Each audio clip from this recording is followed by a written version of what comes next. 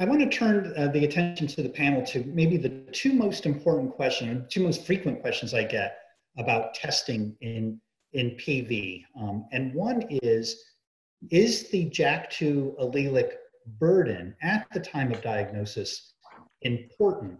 And the second, what about these reports of splice site variance? Are those artifacts or are those clinically important? So I'm gonna turn it back to Serge to start on that.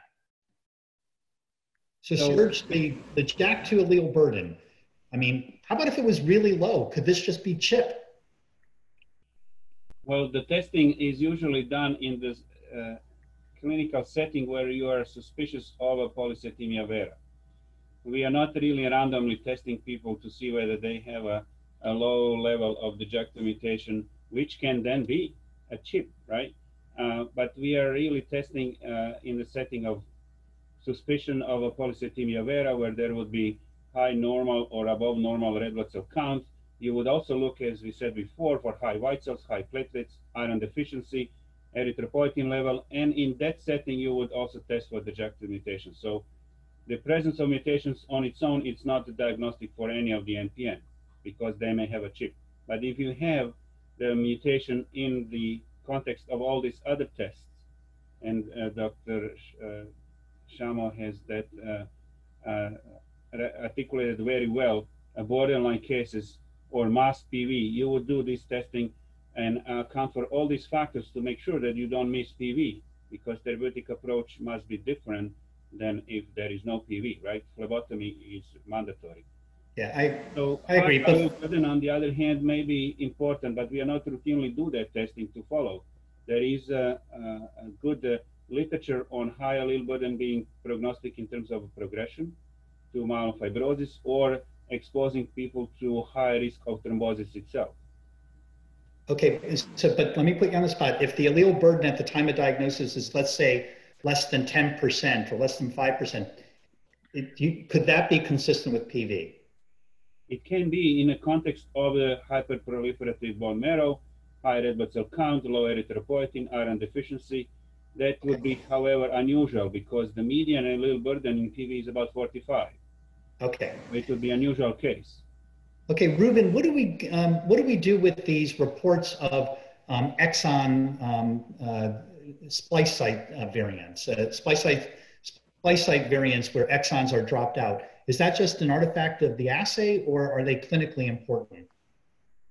I don't think we fully know yet. You know, I think as we're continuing to get more and more genetic information, you know, I think it is a very rapidly moving target in terms of, you know, what is an activating mutation and what really is genetic artifact.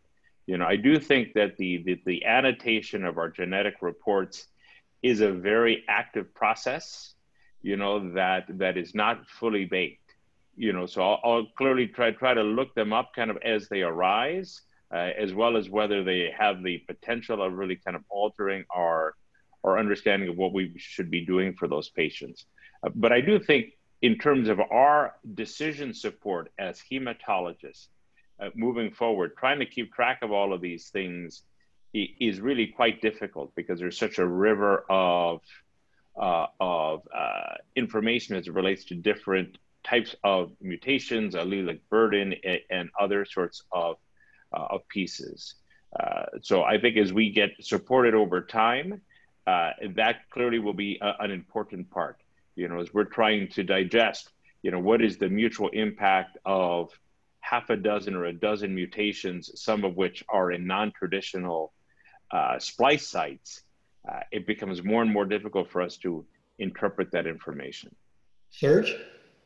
Did you want to add? I fully agree with Rubens. This is the area of research, but specifically on the JAK2 gene variants.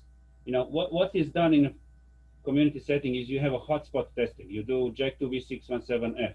You don't look for the whole gene.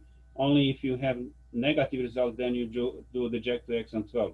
But in some academic centers, they do actually analyze the whole gene, right? And MIPL can be analyzed the whole gene. And you will then, in some cases, find the variants in addition to the hotspot mutation that you're looking for. And it seems that the presence of variants or other genetic abnormalities within those genes make a difference for the outcome for the aggressiveness. But it's completely area of research.